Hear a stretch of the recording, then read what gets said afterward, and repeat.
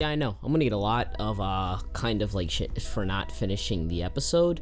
Let's say this, though.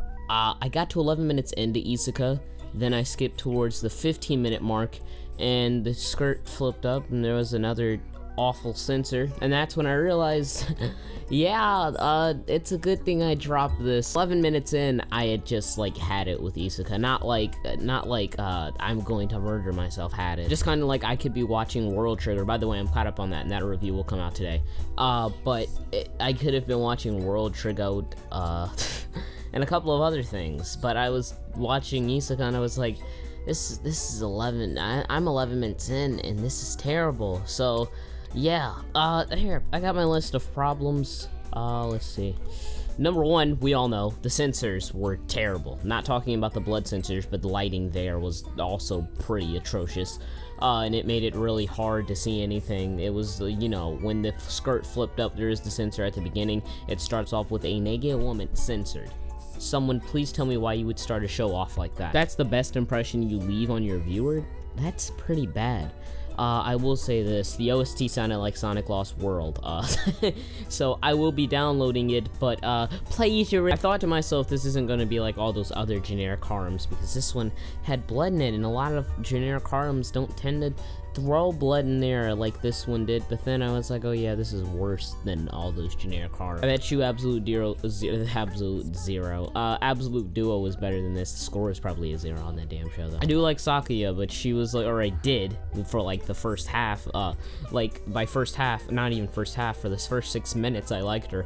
And then after that, she was a Deus Ex Machina, and she was just a regular tsundere, and I didn't like her anymore. The friend, whoever that was, fuck you and fuck your ecchi tropes. You just make this show worse. It wasn't even decent after a while. For like the first 5 minutes, the show, in my opinion, was at least decent. It was okay to watch, excluding the beginning, because that was just terrible. But the first 5 minutes, excluding that, seemed pretty decent, and then it went from like maybe like a 5 or 4 to a 3, 2. Backgrounds looked nice, but the art overall didn't look nice. Animation was really average. Let's see. I think that's about it. Oh, the main character, this is subjective, but I really couldn't stand his design. I won't say it's very cliche, but I will say his design is something that I could not get used to. It just looked so awful. It derped out in most places that he was.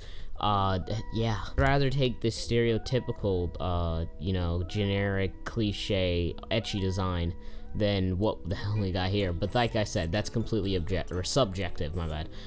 Overall, not good. Sound effects were bad too. And then the other thing was like when Asano, he touched the arrow, there's electric shocks coming from it, right? So why didn't he get shocked the second time or feel any type of electric shock when he was trying to take it out? This makes absolutely no sense. And by the way, like when he asked that chick a question, why didn't she answer the question? He should have took that as the first red flag to, oh, this girl may be responsible for that blood on the floor in the hallway. I don't know, it's just something called common sense. I guess people in Japan just don't have it. Anyways, thank you guys for watching. If you guys did enjoy, please leave a like, comment. World Trigger will be coming out in about an hour. I wouldn't say an hour. Without 2 hours, and whenever this video is released. I got my cast. So that means that I can actually play games now. Yay! But yeah, there you go. I will see you guys in the next video. Deuces. Yes, I didn't finish the episode, but please, you know, it never got any better, did it? It probably didn't. See ya.